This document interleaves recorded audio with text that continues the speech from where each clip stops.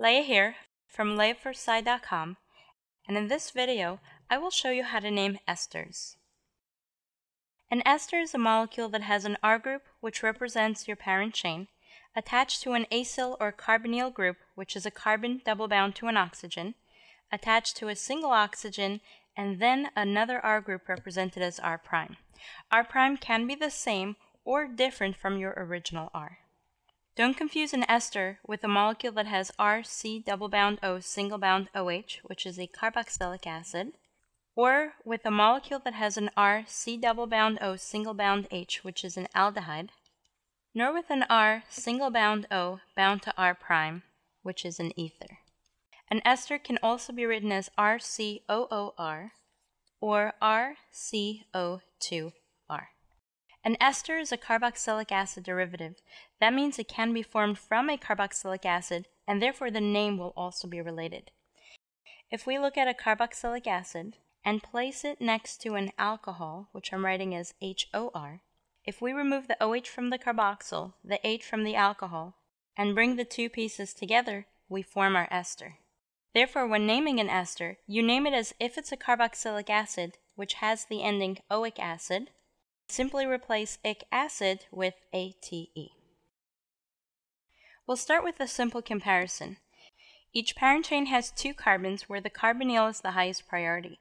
For the first group, we have a first name of F and a last name of ane for only single bonds.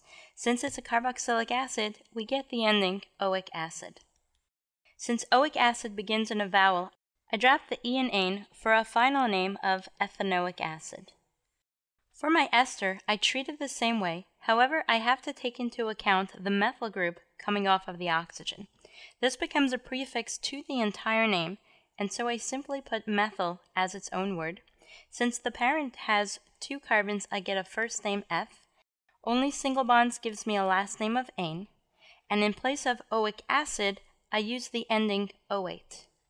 Just like in a carboxylic acid, the number 1 is understood and does not have to be included. And since O8 starts in a vowel, I drop the E in ane for a final name of methyl ethanoate. The methyl of the ester is separate from the parent name, which is ethanoate. Let's try another example. We'll start by identifying and highlighting our parent chain and numbering so that the carbonyl gets the lowest number. I have a total of 4 for a first name of bute, only single bonds in the parent chain for a last name of ane. My only substituent comes off of the oxygen and has 2 carbons for a prefix of ethyl, and the ester functional group gives me a last name of O8. I drop the E in ane for a final name of ethyl butanoate. Your ester substituents may sometimes be abbreviated. In this case, the ME stands for methyl. You may also see ET for ethyl or PR for propyl. To name this molecule, we identify and highlight the parent chain, giving the carbonyl the lowest priority. 3 carbons gives me a first name of prop. Only single bonds gives me a last name of ane. I have a methyl substituent on both the ester group and on the parent chain, and I have to name them individually. The Me substituent gives me a prefix of methyl since it is not directly attached to the parent chain, while the 1 carbon substituent on carbon 2 gives me the prefix of 2-methyl. Since this is an ester, I get the ending O8. In putting this name together, the ester substituent precedes the name, followed by the parent chain ordered according to the puzzle pieces, and don't forget to drop the E since O8 begins in a vowel. This gives me a final name of methyl 2-methyl propanoate. When naming your ester, be sure you mark the parent chain as the one holding the carbonyl. In these 2 examples, I have a 3-carbon chain and then a 2-carbon chain. However, the carbonyl groups are on opposite sides, and therefore my parent chains will actually be different. For the first example, I have a 3-carbon parent chain with a 2-carbon ester substituent, while in the second example, I have a 2-carbon parent chain with a 3-carbon ester substituent. In the first example, 3 carbons gives me a first name of prop, only single bonds gives me a last name of ane. An ethyl substituent on the ester gives me the prefix ethyl, and the ending is O8. For the second example, I have a first name of F, a last name of ane, put a 3-carbon substituent off the ester for a prefix propyl, and of course the ending -08. This gives the first molecule a final name of ethyl propanoate and the second molecule propyl ethanoate.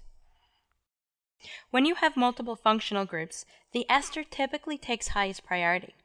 In this example, the ester is higher priority, and so I number from the right for a total of 6 carbons and a first name of hex. Only single bonds gives me a last name of ane. ET on the ester gives me a prefix of ethyl, and the ester functional group gives me a last name of -08. Since the aldehyde is a lower priority group, it gets demoted from the functional group ending in -al to a substituent with a prefix -oxo. This gives me 6-oxo for a final name of ethyl 6-oxohexanoate. When you have more than one ester in your molecule, you treat it the same way, but add the prefix di. In this example, I have 3 carbons in my parent chain for a first name of prop. Only single bonds gives me a last name of ane. Since both esters have a methyl substituent, I get the prefix dimethyl, and since I have 2 esters, I get the ending di-08. I don't drop the E in ane, since the D in dioate separates the 2 vowels. Putting the name together, I get dimethyl propane dioate. Notice that I didn't include a number for the first or the last ester.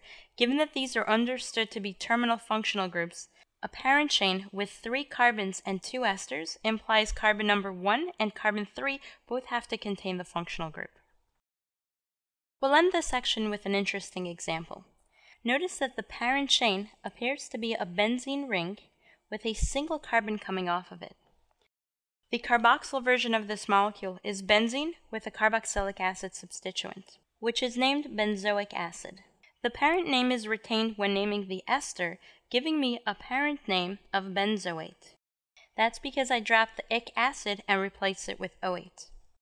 The substituent coming off the ester appears to be a benzyl group as well.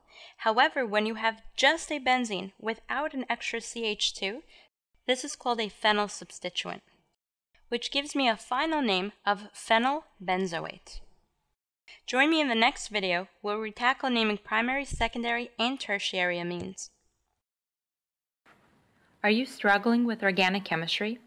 Are you looking for information to guide you through the course and help you succeed? If so, download my ebook, 10 Secrets to Acing Organic Chemistry, using the link below, or visit Leah4sci.com/orgosecrets. That's ORGO secrets. For information regarding online tutoring, visit Leah4sci.com/orgotutor. That's ORGO tutor.